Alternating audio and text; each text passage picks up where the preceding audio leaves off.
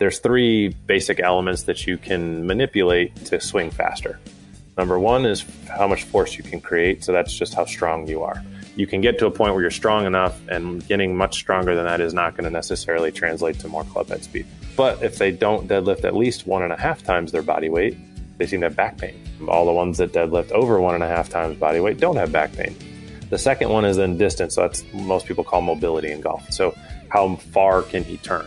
We see this in senior golf. We lose the ability to turn as far, so we lose distance. As we get older, we tend to lose that mobility. Bryson, this would be the other piece for him, is he maintaining as much of that mobility as humanly possible?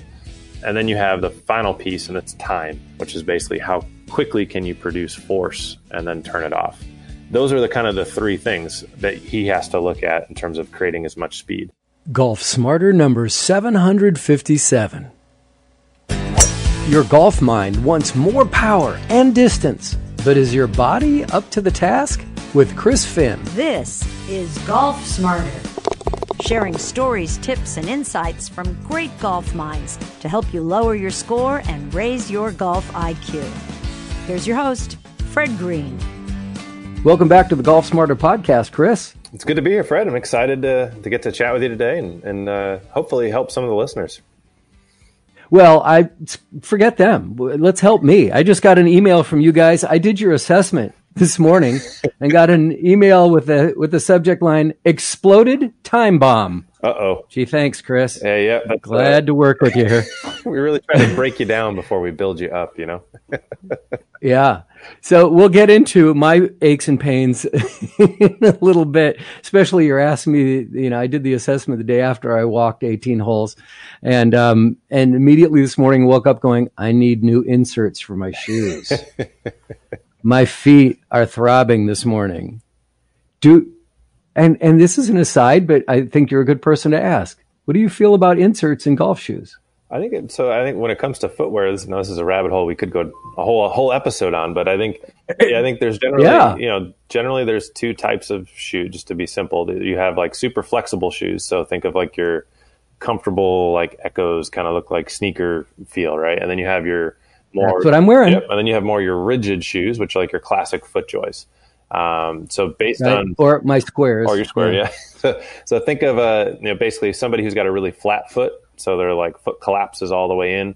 That's a foot that doesn't really have a lot of support. So intrinsically, the little muscles inside the foot are not doing what they're supposed to do.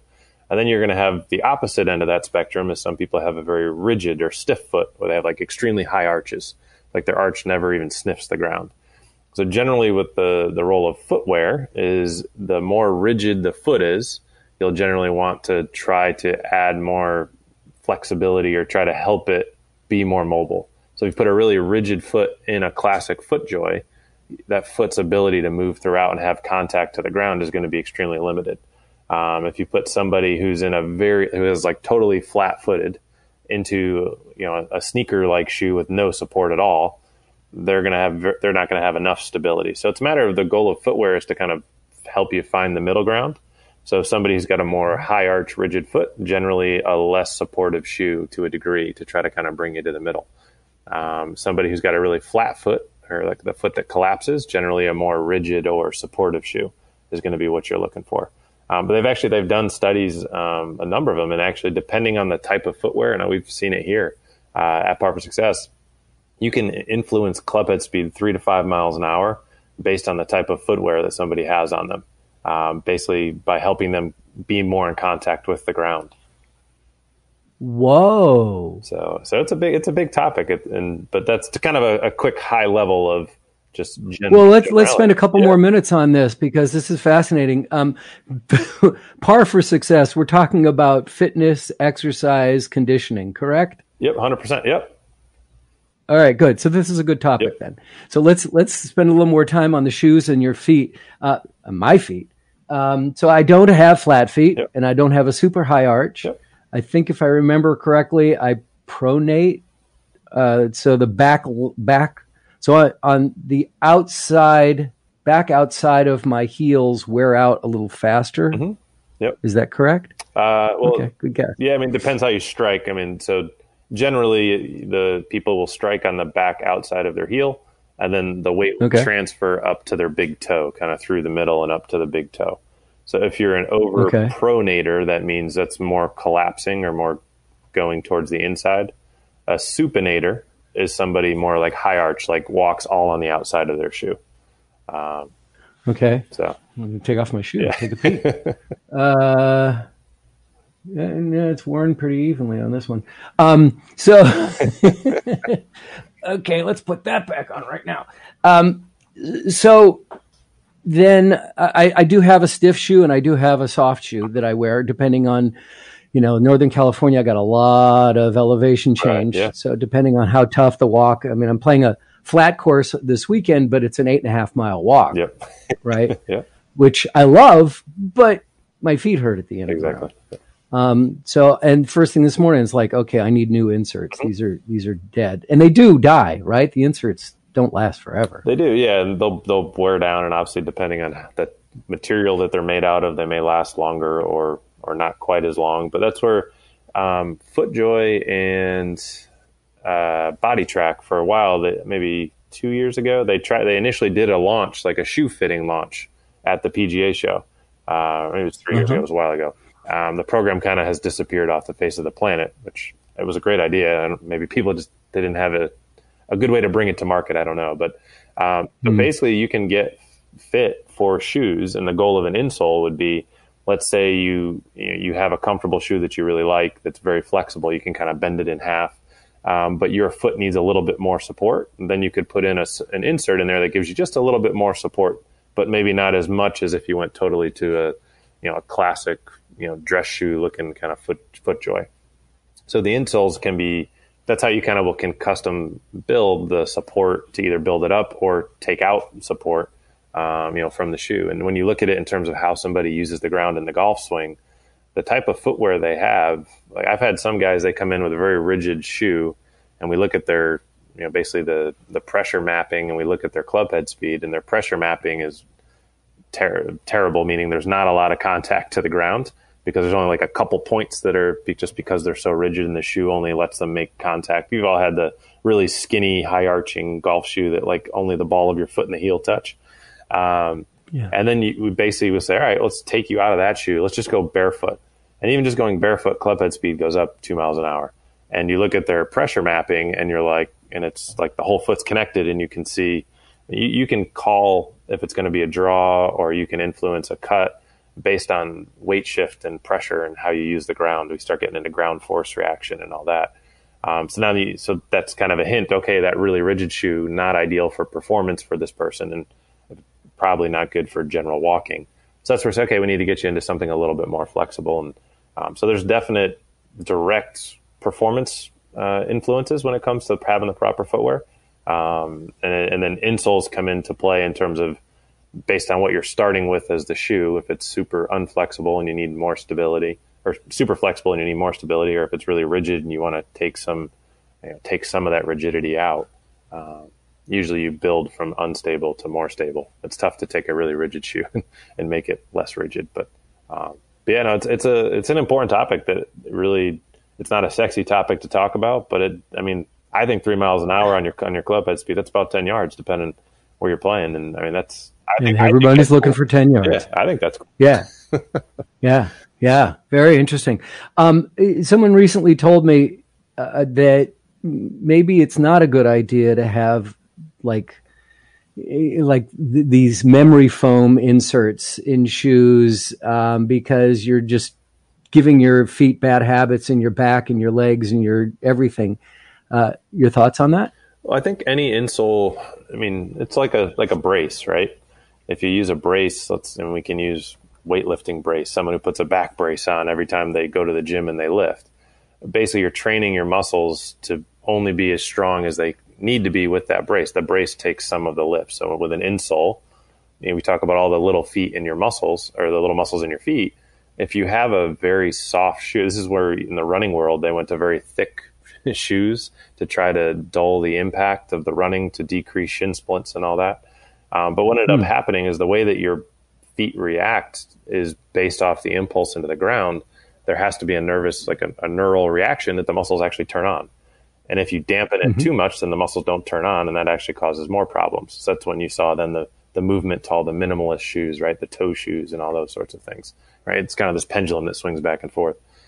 So, basically shoes are very similar to that back brace in that if somebody's always wearing a super, super supportive shoe, that tons of, like, the muscles never have to do anything. Well, the one day that the guy who forgets the back brace goes to the gym and he tries to lift without the back brace, he's going to blow his back out because his muscles aren't trained to lift without the extra support. And the same is true with your footwear. If you go from always having something super supportive to now all of a sudden you always wear a super rigid golf shoe, and all of a sudden you go total opposite end of the spectrum and you go walk 8 miles this weekend in that shoe when you've been used to wearing the other one, your feet are probably going to hurt like heck. And depending on what your foot is, that may it may be good, it may not be, but taking away that much support and asking your foot and your lower leg to take all that extra load, generally an abrupt switch like that is not a good idea. So I know that everybody's is listening on this audio podcast, but you and I are looking at each other as we're having this conversation, and I'm trying to report the faces that you were making. you were telling me it's like you don't really want to do that. Yeah. It's not really a good idea. So I'm just trying to translate here with hand signals. But like Skechers are marketing all their shoes to seniors and adults. Look at the people they have marketing, Joe Montana and Ringo Starr, guys like this. And they are all over on this memory foam inserts in their shoes to give you a softer, lighter, touch to the ground. Is that not helping seniors with their back pain, or is it just kind of a Band-Aid? Yeah, it's probably more of a Band-Aid. Wow. So I think there's a difference. When you always look at it, there's marketing and then there's science, and it's kind of like somewhere in between, right? Some of what they're saying is going to be true, and that it's going to help some people. And footwear definitely can make a huge impact on it. There's been a number of people, their entirety of their back pain comes because their shoes stink. They're just not good. They don't have good foot mechanics. But then there's other people who may have back pain who go buy soft shoes and it doesn't do a thing for them because maybe that wasn't the actual cause of their back pain. So it's kind of what's one of the change your chair. Yeah, maybe it's the chair. Change your chair. Yeah. So that was my biggest. Yeah, so it's just it's kind of a classic terrible answer of it depends. Sometimes it can be right, sometimes it can't. But yeah, when we just going back to performance on the golf course, having the right footwear can add significant speed to your golf swing, and just overall, you're talking walking 8 miles, like having the right support so that your foot mechanics are working the right way can make a world of difference in how you feel at the end of the round too. Yeah. And how many shots I blow at the end of the round as I'm petering out here.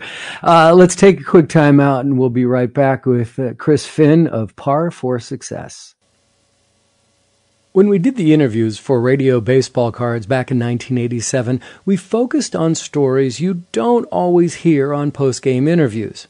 On this week's episode of the Radio Baseball Cards podcast, we featured Jack Clark, who grew up in Los Angeles, and he tells us about his first game he ever played as a pro in front of family and friends. Here's another Radio Baseball Card. Growing up in Los Angeles, Jack Clark fantasized about the days that he could perform in front of his friends and family. Now he'd like to forget about it. I remember being in Dodger Stadium, couldn't wait to get there. Vince Scully's the announcer. Always, growing up in L.A., my first game playing right field for the Giants against the Dodgers. That's the Radio Baseball Cards podcast. Short stories as told by the greatest baseball players of the 20th century with your host, the late Hall of Famer Don Drysdale. Radio Baseball Cards is free and available wherever you get your favorite podcasts. Chris, you've been on the show multiple times, and we've talked about a variety of things for golfers to get themselves into better golf shape, and that's really the focus of your work. 100%. Yeah, I think there's three things we like that most golfers that we help them with. Number one is going to be longevity in the game. So, being able to play as long as people want, at a level that's enjoyable for them, right? So that hitting the ball 150 yards off the tee is not necessarily enjoyable for a lot of people. And that may be why some people stop playing. So that kind of leads into, speed and distance obviously is of huge interest to a lot of people. And that's a big topic that we work on with a lot of people for that reason. And then kind of the third arm is obviously with our medical background is pain. And I think the three of those kind of interweave each very nicely into everything that we do. Yeah. Yeah. But you've come across a new way of doing things because everyone's being forced to do things differently now. And it also allows you to expand your reach as far as the amount of people that you can help. Yeah. It's been really, I was really impressed with your video, your clips and how they work. Explain to me and everybody what exactly you're doing now and how you can help everyone all over the world. Yeah. So it was born from when I started, in this industry, 8-9 years ago. I didn't think it would work. So I was like, yeah, this is baloney. This isn't going to work. And so just the way my brain works is I'm going to track everybody that we see. We're going to test them in the beginning. We're going to test them at the end. And, fast forward, 6 years and we have a database of over 1,300 golfers between the ages of 10 and 80. So it's the biggest, and it's a longitudinal database, meaning like let's say we test you today, Fred, and in 12 weeks, we're going to retest you and see what we implemented, how it changed you. So we're actually getting change data on that many people. And so that's actually the biggest database in the world at this point, looking at the physicality of how physical things impact golf and performance and pain from a golfing perspective. And so, historically people had to, we're in Raleigh, North Carolina, and people would have to come here and we'd do it all with them and then they'd leave. So, with what we basically have been able to boil it down to is with the help of technology and kind of logic trees and a little, artificial intelligence, basically saying, based on how people perform on these digital assessments that we're able to do with them now, this is like what you went through. And based on if you pass or fail certain tests and how you respond, there's logic that's built in that says, all right, if you've passed this, but you failed this, then this is the next thing we need to look at. Or if you pass these 3 things, but you have pain, you're an exploded time bomb, right? Yes, I am. So and then all of that kind of what it's done for us, allowed us to do because of the sheer amount of information we have, is we're seeing these kind of categories of golfers. Of golfers are kind of falling into these couple of buckets that really, this group needs a specific type of work, and that really helps improve longevity, get rid of pain, helps them pick up speed. But if we did that, with Group A, if we did the same thing with Group B would get worse. So Group B needs different things, and so that's where all of the research has really kind of culminated in understanding. Hey, based on how we do, these couple simple tests with people, we can start to kind of categorize and get to know you specifically. As Blueprint is not just a golfer, but a human, what age you are and what you need, and then give you, what you need to get to where you want to go. So it's allowed us to kind of scale the customizing programs specifically for golfers to hit those goals. It's been really, really fun to build.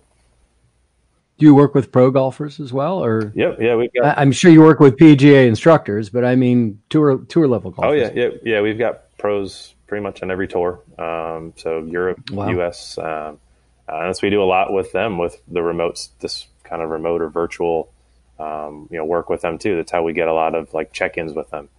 These are the core things that we call them KPIs, or the key performance indicators that actually translate to performance in golf, whether it's distance or pain, or flexibility. Just because you get your calf more flexible, is that actually going to do anything to your golf swing? Probably not. And probably not, unless it's like a severe, terrible limitation. But if your hip can't internally rotate, you can't rotate through to your left side. Well, yeah, that's the number one predictor of low back pain, and that's no wonder you hang back or you come over the top. So all of a sudden now there's these body swing connections that are evident. So there's specific ones that have huge impacts, and 75% of guys over the age of 50 fail at least one of the 4 big rotary centers. That's the stat. So most golfers out there have a physical limitation that they're fighting against. I'm a stat. Yeah. I'm an exploded stat. All right. And one of the first questions you ask is rotate, and they're very simple. I mean, you give, like answer A or B, yep. A or B. which is great. Maybe there's a C, right? And you just do a couple of different things to assess various parts of your body. So let's go ahead and do the children's song, head, shoulders, knees and toes, right? Because that's exactly what you're doing, right? And we're going to start with the head and the neck. And I just need to see, because I wasn't really clear on it when I watched the video of you. Rotate your head and touch your shoulder, please. Yep. Turn your head to the side and touch your shoulder. No, you're touching your nose to your shoulder. Your chin. So wait. So, okay. So I get beyond my collarbone, and so that's why it looks like I'm going way down. Yeah. Okay. So I did this. Is that wrong? Did I make it or no? It's a pass if you take out the cheating shoulder shrug. What cheating shoulder? Come on. You can't see this. What cheating? Yeah. No, wait, did I cheat there? Am I cheating now? No, that's pretty good. Yeah, you're there. Oh, that is? All right, I said no. Yeah. I'm not exploding. So let's talk about that. The neck, just starting at the neck. Why do you need to be able to rotate your neck when you're swinging a golf club? Yeah, so and the interesting thing with a lot of these is we have in all the assessments we test both sides, and that's just from general health. We want to see symmetry both sides. But talking golf specifically, for a right-handed player, right-handed neck right-sided neck rotation really is, if you only go 10 degrees, that's not really going to limit your ability to swing the golf club. But going left, if you can't rotate towards your lead side, you think of when you take the club away, and you can see me, so my chin is going to end up in my shoulder a little bit, right? So if you can't rotate your neck to the left, you're going to have a very difficult time keeping your eye on the ball. And if so let's say you get golf instruction that says, hey, keep your head down and don't let your head move, and your neck doesn't rotate left, well, then you have to stand up and you're going to use your low back in order to try to compensate for that. But basically, even without that instruction, if you can't keep your head here, straight forward as you're rotating right, that essentially, even though your trunk is what most people will say is moving, it requires cervical or neck rotation to the left to occur. It's going to be right rotation for a left-handed player. So if you're unable to rotate your neck, there's going to be, generally you can see loss of posture. You stand up because you're trying to get to certain positions where you're trying to get the club to certain positions. No one thinks about their neck. And in most people, the neck is honestly the least common restriction that we see. But I've seen a number of, particularly people who've had multiple back surgeries, in their mid back or low back, their neck doesn't move. And you look at their actually surgically repaired areas and they move wonderfully because that's where everybody spent all the time working on it. And then they're like, but I can't turn, so I need to work on it. And it's actually just your neck, man. If you just fix your neck, everything else is already great. Really? Yeah. So these, when we talk about these tests, there's 4 main rotary centers that we use in golf. Neck is the first one we look at in that test. But most people, that's the least failed one, I would say, or least impactful one if you do fail it. Okay, so I didn't fail it. I just wasn't sure what you were asking me to do. I thought you literally wanted me to touch my chin to my shoulder. Yeah, you were close. How's that possible? You graded yourself as we ask you to. We say be ruthless. If it's close, fail yourself. And the reason we say that is, I always joke with people and they say, we look at our percentiles of club head speed, which we've talked about on the show before, and hey, you're 50th percentile for your age group. And they're like, oh man, that stinks. I'm like, yeah, but you failed all four rotary areas. So that's a good thing because you have a lot of things we can fix. Your ceiling is actually really, really high. So the more you stink now, that means we have more room to get better. Do some people have longer necks than others? Oh yeah. I mean, there are people who just very short necks and it's really, it impedes their swing. Oh, 100%. Yeah. Just if you're unable to rotate, it's going to impede things big time. But what about if you have a short neck? Is that a thing, or are necks basically length of neck won't really matter, because they maybe have to go down less. But in terms of the rotation, the length of neck is not going to impact that. Okay. I have a question that I'm going to ask you right after this.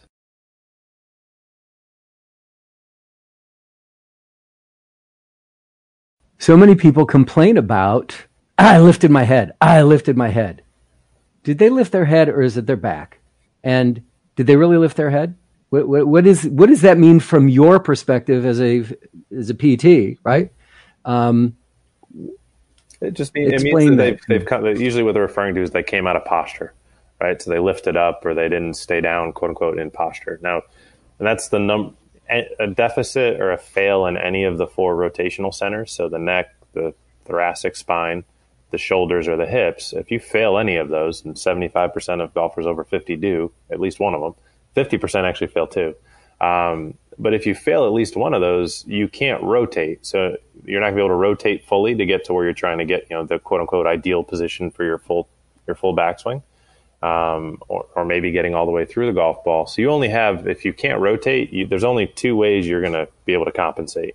And that's either going to be swaying and sliding, so a lot of lateral movement, or up and down. So basically, you lose the ability to rotate. There's only 2 other ways you're going to go. And standing up or lifting their head up is one of the more common ones that we see big time for sure. Oh, okay.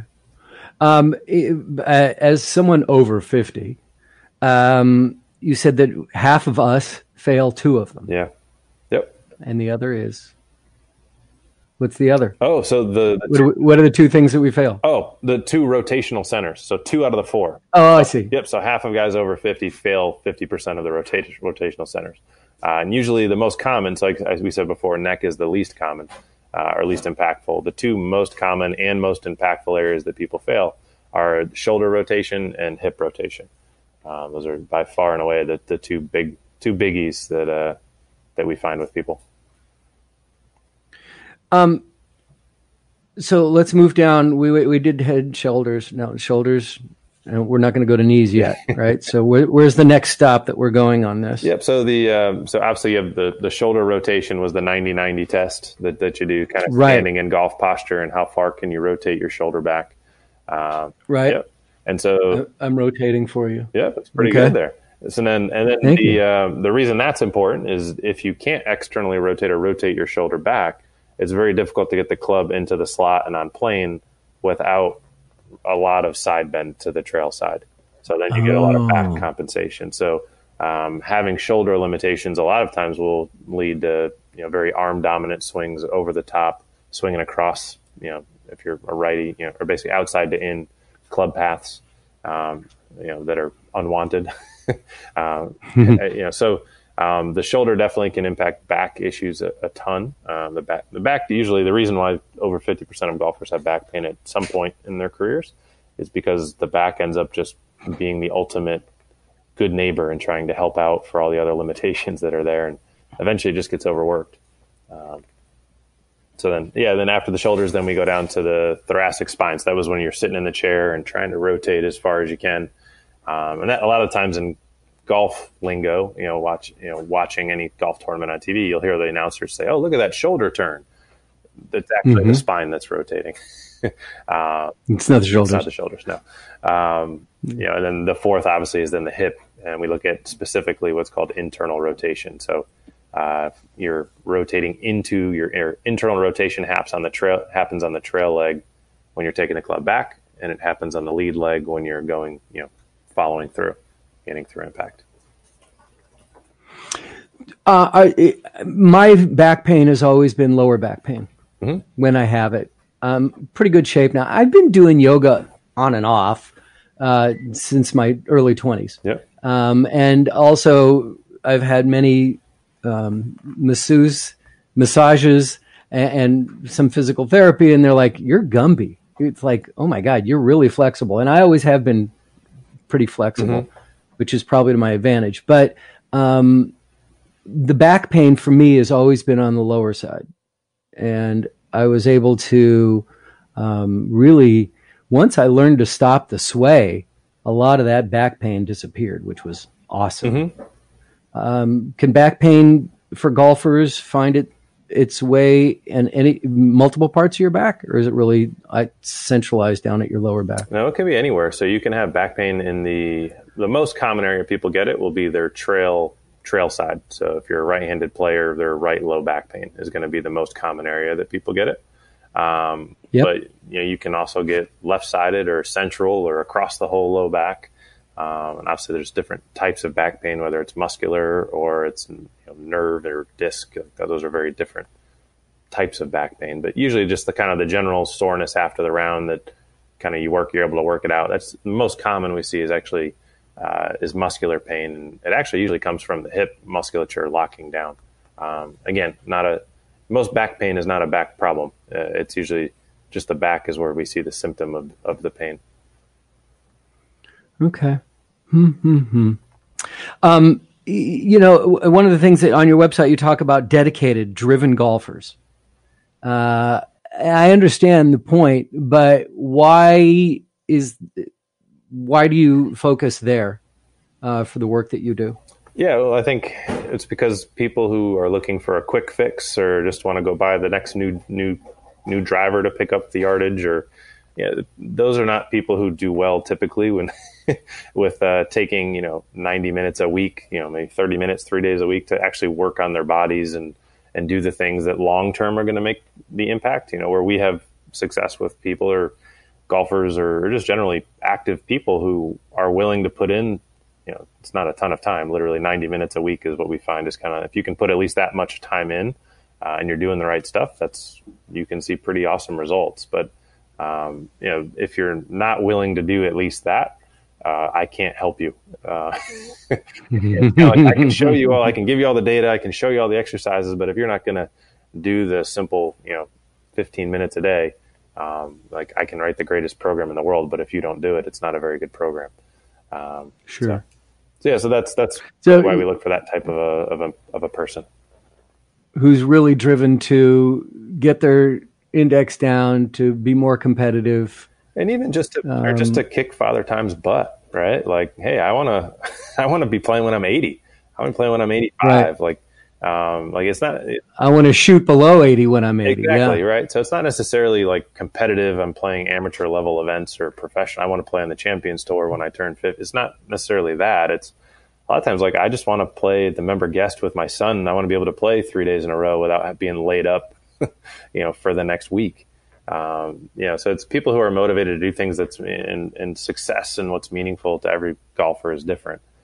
Maybe it's going to Ireland and playing 36 a day for 10 days in a row. Like maybe that's what success looks like, right? So that sounds painful. That sounds really painful. But so that's what driven or dedicated is going to have different meanings to different people. But it basically just means, are you willing to do what you need to do to keep yourself healthy and achieve what you're looking to achieve? I'm going to kind of put you on the spot here because you really kind of led me into this, and I even had this written down. But are there, let's call them training aids that are out there that claim to help you correct physical issues that aren't telling the truth from your perspective? I wouldn't say that there are training aids that are like flat out lying. Okay. I think that are making claims that you won't buy. I think there are definitely training aids that can hurt you if you're using them in a position where you shouldn't be using them. So speed training aids come to mind right off the bat, because that's the sexy thing, right? Get this speed device or this speed system, or everybody wants speed. Take off your shoes, get more speed. Exactly, right? Okay, just go buy new shoes. I'm going to go do that. And I think this is where the assessment comes in, and kind of figuring out what category somebody's in. I mentioned earlier, depending which kind of bucket you fall into, certain training aids or systems are going to more than likely hurt you. So for instance, if you fail any of those rotational centers and you go pick up a speed training device and you start swinging a bunch of times as fast as you can, you're just basically swinging, you're driving a car really fast into a brick wall without brakes, because you don't have the mobility to get all the way there. So you buy a brand new Porsche and you take the brakes out, you can go 100 miles an hour. That's great, but good luck stopping. And that's where we see a lot of people who get hurt, or we talk about, we affectionately call people who fail some of the mobility centers are ticking time bombs, and that it's not so that they're definitely going to get hurt, but somebody who has those sorts of limitations and tries to go really, really fast without making sure they have the mobility to get from point A to point B. Or we see this a lot of times with, say 12 or less handicaps. where physically they're, technically when we look at speed, there's you can get speed from the right equipment, you can get speed from good technique. And if you're a better golfer, you're going to get a lot of your speed because those are optimized or as efficient as possible. But then as you age, if the other two pieces of the pie are mobility and strength or power production. And so a lot of times we see very skilled golfers swinging faster percentile wise. This is what we see from our data. They may be swinging in the 60th percentile for people their age, but when we look at their mobility, they fail one or two mobility centers and their power numbers are only in the 20th percentile. So their engine's only designed to support, let's say, 90 miles an hour, and they're already swinging 95. So they're already swinging faster than what their body can handle. And now they go by and they're like, I want to hit 100. So they go buy the latest swing speed training device. Right. And now all of a sudden we're creating even a bigger gap between what their body can handle and how fast they're going, because the nervous system is cool and you can pick up, a certain number of miles an hour above and beyond where you're at. But now you've just widened your injury gap.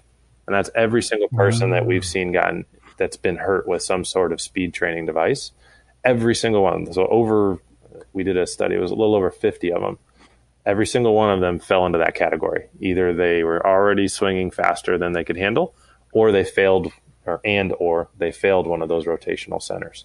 So it was across the board, no exceptions.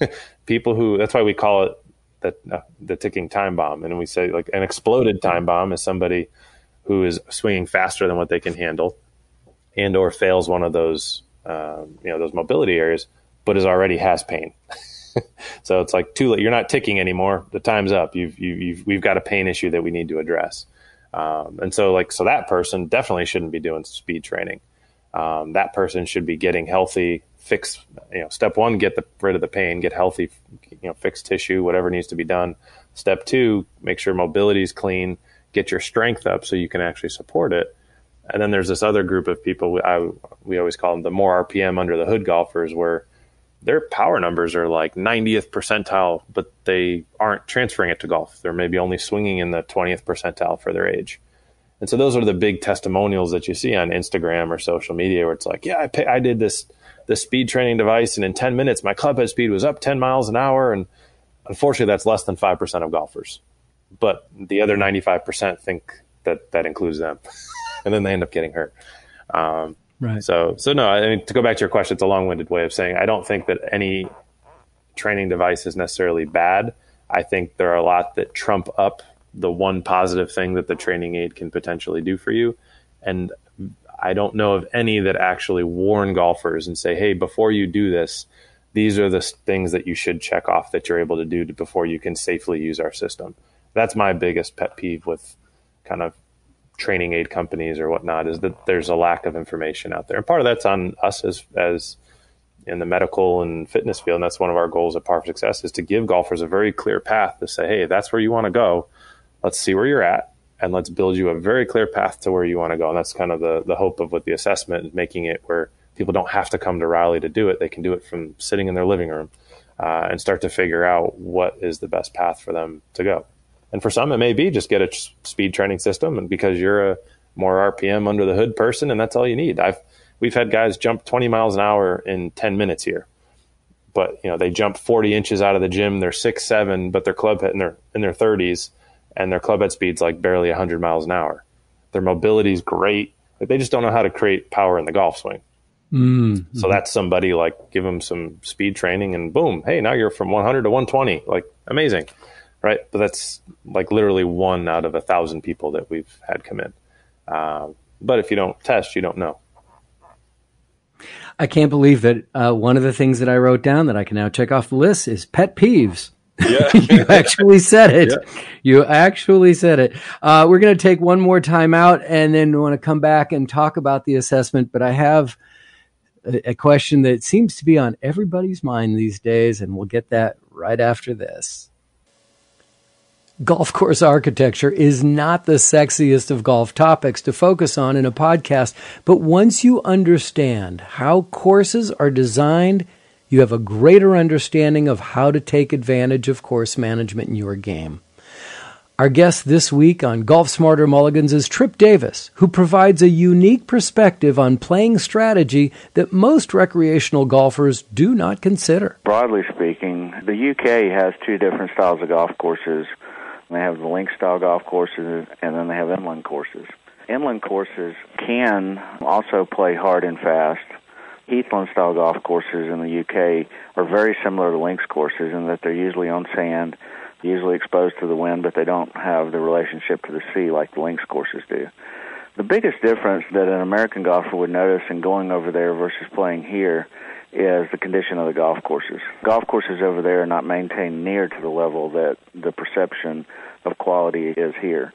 We call that the Augusta National effect. In the United States, everything is manicured to the extreme.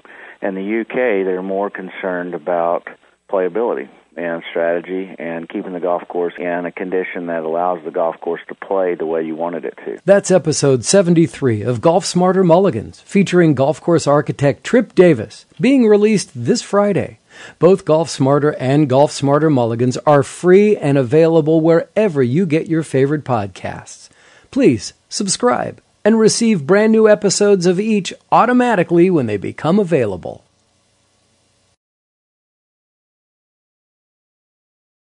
Bryson DeChampbeau. He seems to be on the top of everybody's list to discuss. I want to take a little time travel with you right now. He's 26 years old. Let's move up till 9 years. He's 35 years old. Is what he's doing now, is he going to be able to continue that? Or by the time as he's 35, he is long gone from the tour because his body has just exploded on him? What do you think is going on there? It's a great question. I think what we're seeing in the game of big picture of the game of golf is it's become a power sport. And the purest expression of power in golf is clubhead speed. And there's direct relationships. I'm sure everybody's seen the charts of the further you drive it, there's a direct relationship between that and how much money you can make on tour. Some of the guys that are at the top of putting are losing their cards. So I think there's been a shift, from a statistical standpoint, and say, hey, if I can hit it further, I'm going to make more money. Now, when we look at just the basic science of it, it's a very simple equation of power equals the amount of force you can produce times the distance over which you're creating it divided by time. So D divided by T. So basically what that means is there's three basic elements that you can manipulate to swing faster. Number one is how much force you can create. So that's just how strong you are. Now there is, what we're finding a lot of our research, there's a point of diminishing returns on that, where you can get to a point where you're strong enough, and getting much stronger than that is not going to necessarily translate to more clubhead speed. So if we look at what Bryson's been doing, what a lot of the guys on tour and girls on the LPGA tour have been doing, we've got girls here swinging 105, 106 miles an hour. We had one of, so like in high school and college, but every single one of them deadlift over 200 pounds. Wow. But if they don't deadlift at least 1.5 times their body weight, they seem to have back pain. All the ones that deadlift over 1.5 times body weight don't have back pain. So when we look at Bryson and that's kind of step one, is making sure he's strong enough to support. When we're talking about how fast is he swinging, is he strong enough, or is his body able to actually support what he's producing in terms of speed? The second one is then distance. So that's most people call mobility in golf, right? So how far can he turn? So the more, we see this in senior golf, we lose the ability to turn as far, so we lose distance. I always like the analogy of an on-ramp getting on onto a highway, and you have a Tesla versus an 18-wheeler, right? Tesla floors it. They don't need as far to go to get to 60 miles an hour. But your senior golfer needs a longer on-ramp to get to. They may still be able to get to 60 miles an hour, but they're going to need a longer time to get there. So the tortoise and the hare, classic tortoise and the hare, right? Exactly. So as we get older, we tend to lose that mobility. Bryson, this would be the other piece for him, is he maintaining as much of that mobility as humanly possible? At age 35, he should have no issue maintaining that, assuming he's doing the right stuff. And then you have the final piece, and this is where all the speed training devices and everything, and it's time.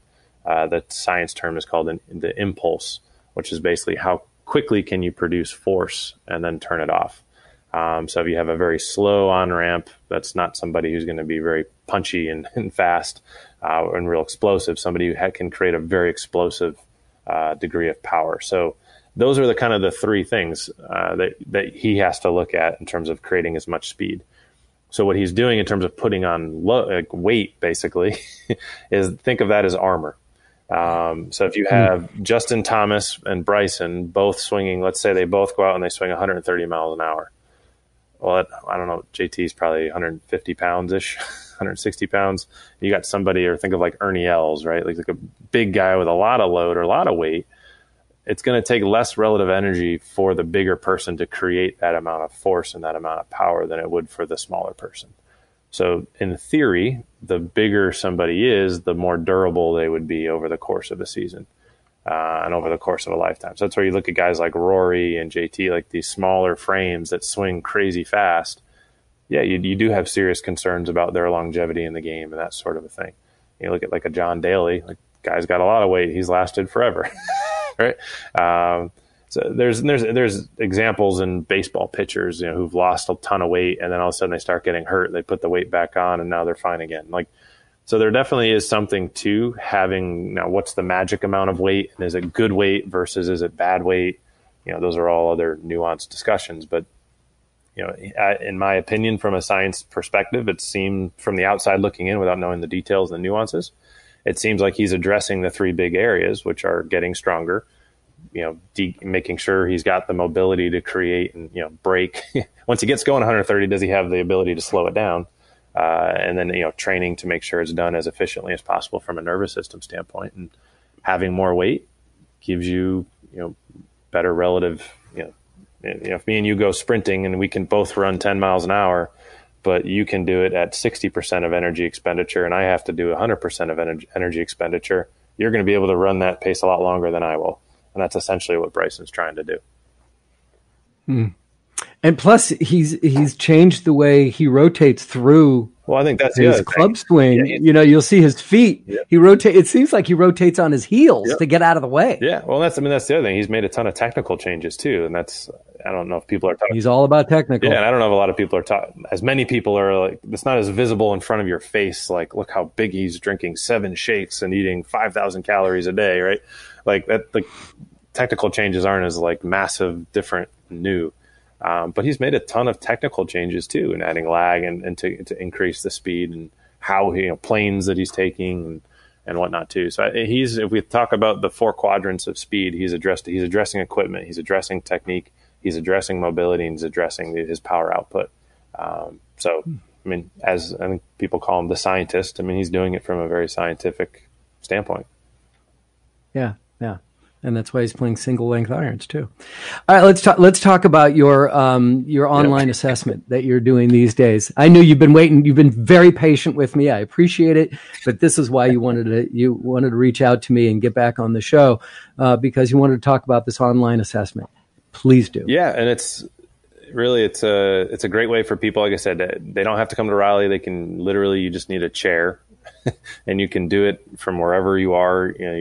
Your bedroom, your kitchen, do it at work. If you don't feel like working, take a break and do the assessment. It literally takes 5 minutes, does not take very long. And the goal is at the end that we're able to say, hey, you had mobility limitations or you didn't, are you having pain? Are you not? And kind of then at the end, our goal is when we'll send you over kind of some ideas of things based on what category you come out as. Things that you should be doing or looking at, things that you should definitely, probably more importantly, be avoiding that potentially would be negatively impactful to you. And then, so that's kind of the big goal of the assessment from that standpoint. And how, once you take the assessment, tell me what the program is that you can sign up for. Yeah, for sure. At parforsuccess.com. Yeah. So everybody who does the assessment, we send you all the, basically what you should do, shouldn't do based on what category you get to. And then if there is interest in kind of actually addressing the issues that you find, we have a really, really good virtual program. We custom build everything for you, starting with based on kind of what category you're in. And then we kind of, how many days a week is realistic, what equipment do you have? And so from there, it's basically you have the option if you're interested to read more about it or learn more about the program. definitely would encourage you to do so. You work directly one-on-one with our coaches. You'd have your own specific golf performance coach here at Par for Success in Raleigh, and basically work with you. A lot of people, whether you're working in your home because you're not going to the gym, if you're going to a gym and you have a bunch of equipment there, or maybe you have a great home gym, or wherever it is, whatever equipment you do or don't have, we work with people all over the world at this point, and it's been fun to see that we are getting the same results with our people that we work virtually as we do with our people that we work with in-house. And that starts with assessing and kind of reassessing and making sure that everything that people are doing is specific to them and what they need. And, the cool thing is we guarantee everybody that if, you do what we ask you to do in the first 10 to 12 weeks, you're going to gain on average, we see 10 yards. That's the average. And that's, I always joke, the worse you are in the beginning, you're probably going to beat that average. So just like with you with the neck, like if you're not sure, mark it as a fail, because we'll make sure that it gets to be a very clear and easy, definite pass. And how long the program is? How long? 3 months? Well, we've had people who've been working with us for 3 years, so you can work as long as they'd like. We start everybody. We do require that if you're going to do it, for it to be worth your time, and for us to, like I said, we guarantee everything we do. We do require 12 weeks to start, so it's an initial 3-month plan, and from there people can go month to month. Most people usually will just say, hey, I'm in it for the long haul. And that's where we're looking for that driven golfer who's not looking for the quick fix. They're looking for something that's going to be with them and help them play better into their 60s, 70s, 80s, and beyond. And so you don't need your own local coach to go and work on this stuff with, right? No. You are the coach, because virtual online stuff, video conversation. Oh yeah, 100%. And they can watch you do it. Yeah, and they have live. We give live video feedback in terms of form and technique. We don't do the actual swing coaching side of things. That's where if somebody has a swing coach, locally, we'll always interface with them and see kind of, hey, physically this is what's going on with Joe, and what are you guys trying to achieve from a technical standpoint? Let's make sure we support that from the fitness and physical side of things. So. We do it. And what's the cost of the program? So we're doing it. So it's the standard cost for the initial 3 months is $450. Includes everything, and then but like we said, if going through, you'll put the link down in the notes, and basically from there, if they're ready to go, they can actually get $50 off. Just they're saying, hey, I'm ready to go, let's do it. And so it's only $399 for the whole 3 months to start. Oh, thank you for offering that to the Golf Smarter community. And it's probably a great program to do in the winter months, especially if you're not in a 12-month-a-year golf area, because $450 over, or $399, definitely $399 over 12 weeks is probably what you're going to spend on golf anyway during the summer. So 100%. Do this in the winter, right? Yep. Give this as a gift. This is a great gift. But still, if you're committed to playing golf for the rest of your life and you want to play and not be frustrated, this is the kind of thing that is really necessary for you to have a healthy golf life. 100%. And golf is hard enough. I think we all know that. Then our goal is just to make sure that the body is not a question mark when you're on the golf course, that, your body can do everything that you need it to do. And, golf doesn't need to be any harder. So, yeah. Right. So. Well, it's Par for Success, number 4, parforsuccess.com.